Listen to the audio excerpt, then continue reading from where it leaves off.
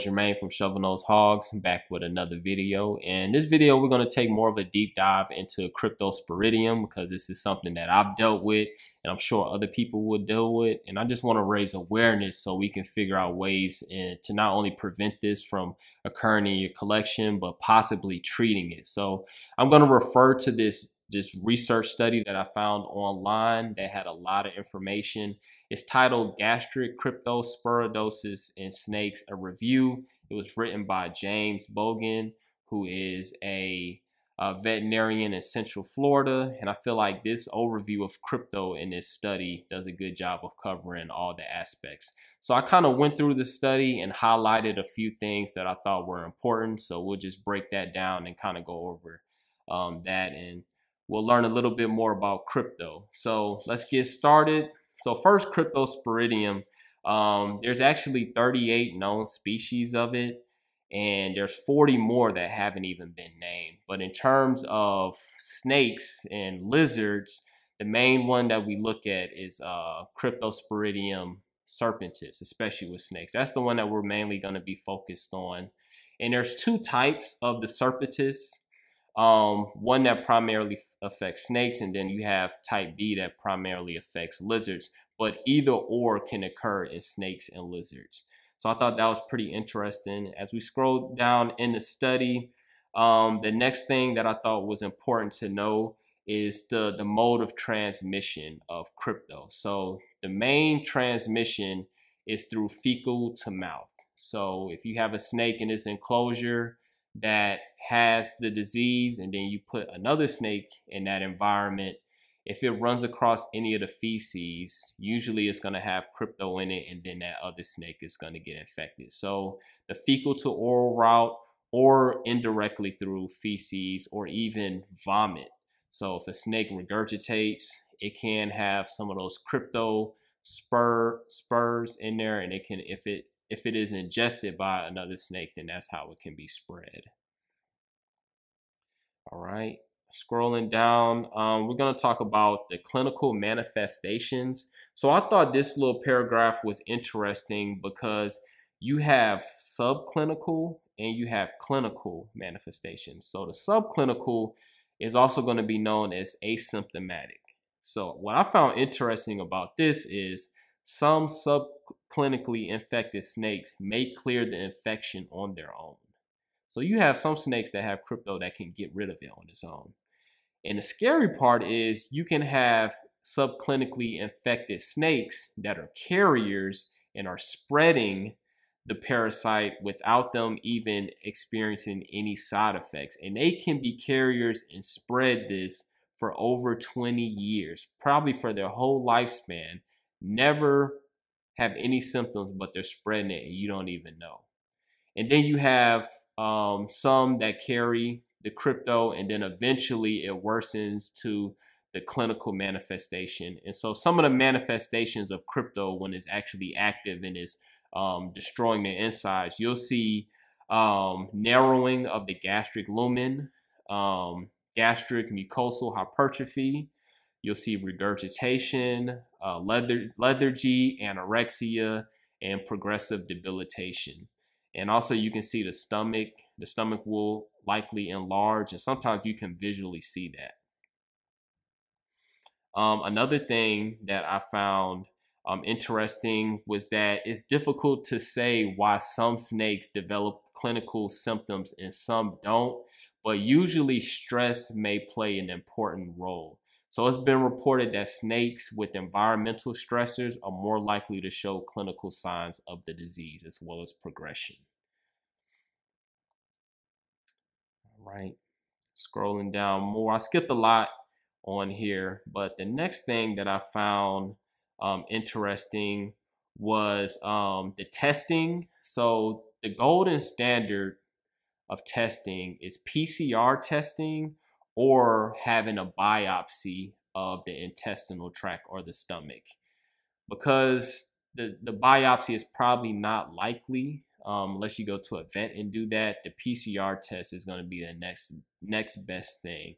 And so PCR testing on a gastric sample collected 3 days after eating appears to be the most sensitive. Usually you test either the fecal content, or if the snake regurgitates, you can swab that regurgitated meal and have that tested. And then what I found interesting is, regardless of the test used, every test modality has a potential for a false positive. So, you know what I'm saying? Even if you get a positive test, it may not, usually is, that means that the snake have it, but that's not always the case. And then treatments. So unfortunately, to date, there has not been any treatment shown to be completely effective in treating crypto in any species. And so this article, it goes through a list of different medications that have been used. You have one that has shown some promise. It's called paramomycin. And this has been shown to basically decrease how many oocytes, I think that's how you pronounce it, that the crypto parasite releases, or those spores that they release. But over a long period of time, you have to chronically give them this medication.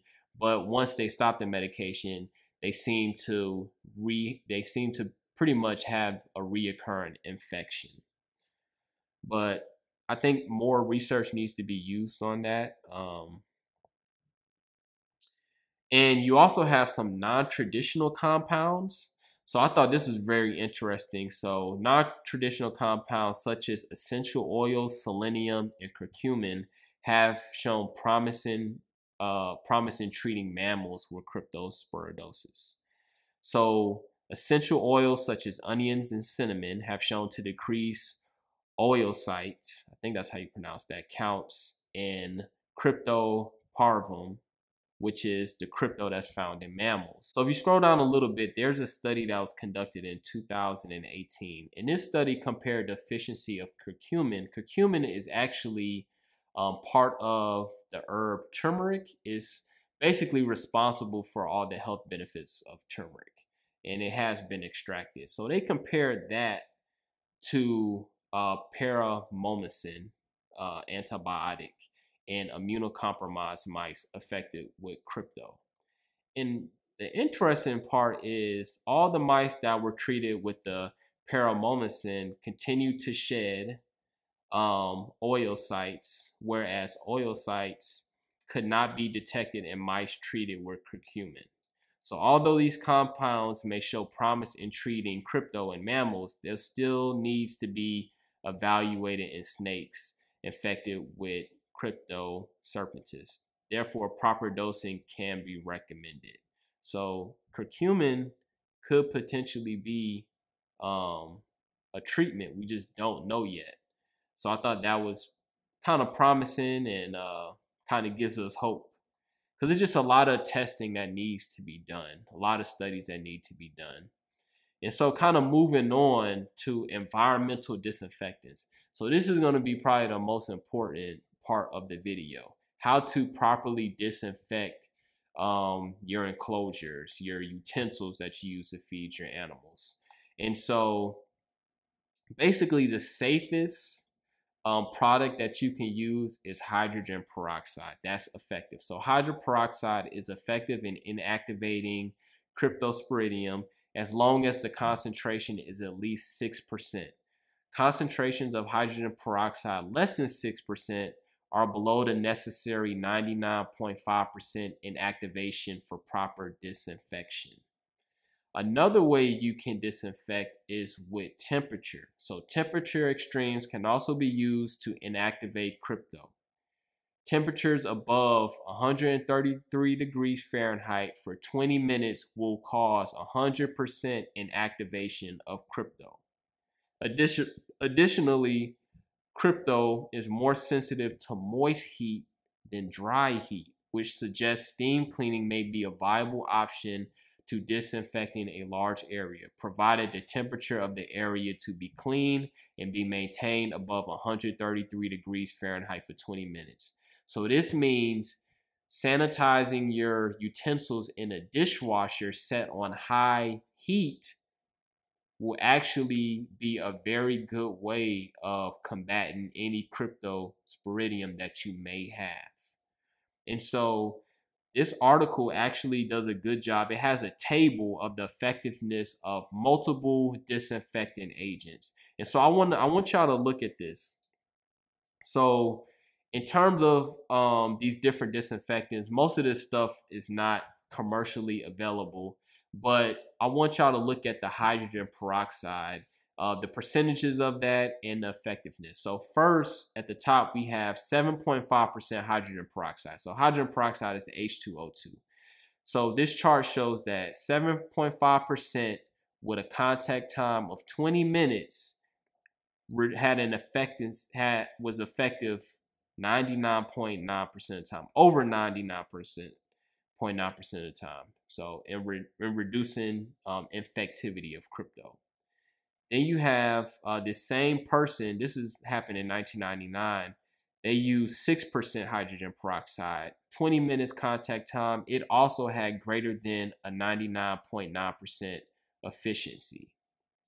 And if you go down a little bit, you have a different person studying 6% hydrogen peroxide with a contact time of 4 minutes, and that had a 99.9% effectiveness. And then the same researcher from the top two, they used 6% at 10 minutes, and it had a 99.8% effectiveness.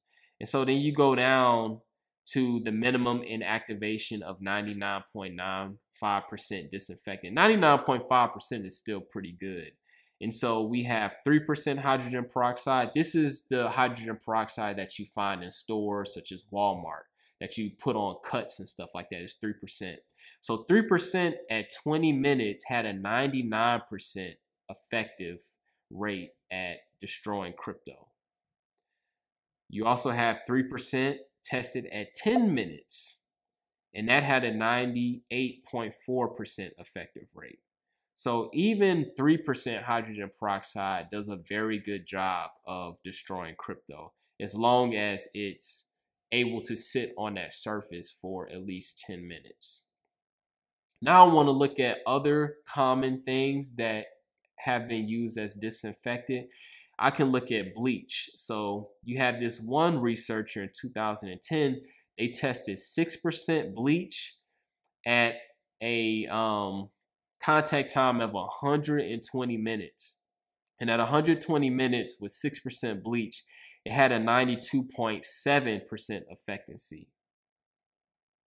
And then, but if you go down to 6% bleach at 33 minutes, 0% effective. So bleach is not something that you should be using to get rid of crypto. Also, things that I've seen people use is ethanol. You also have carbon monoxide, formaldehyde. None of these things are effective in getting rid of crypto. So the best thing to do is use hydrogen peroxide. At least 3%, but the best is at least 6%. All right, and then we have some pictures of the stomach. All right, and so this is what the author recommends to conclude this research study. So he recommends the best thing is quarantining, especially when you get a new animal. It's probably best practice to assume any new animal that you bring into your collection is crypto positive. So quarantine animals need to have dedicated equipment that is not shared with unaffected snakes that are quarantined. Caretakers should use proper quarantine attire. If multiple snakes are in quarantine, then individual equipment, including exam gloves, should be made available for each snake. If this is not feasible, then proper disinfection is required between animals. The author prefers to change gloves between each enclosure and use 6% hydrogen peroxide for 20 minutes contact time on each item that needs to be disinfected. Snakes that are diagnosed with gastric crypto and show clinical signs should be euthanized to prevent protracted course of starvation and emaciation because there is no effective treatment. So, like I said, I found this article to be pretty informative. It's a lot of things that I left off, and I feel like it's a lot of things that needs to be studied further. And I think we can get through this, because if the leopard gecko community can get through Cryptosporidium, I think the snake people can as well. And like I said, this article is kind of hard to find online for free. But if you have a hard time finding this article for free, and you want to read this, all you have to do is just email me at shovelnosehog@gmail.com, and I'll send you a copy of this article. Hopefully this was informative. I'm pretty sure I mispronounced words. I'm not a microbiologist. But if you like the content, you like the video, leave a like, comment, and subscribe. And I'll see y'all for the next one.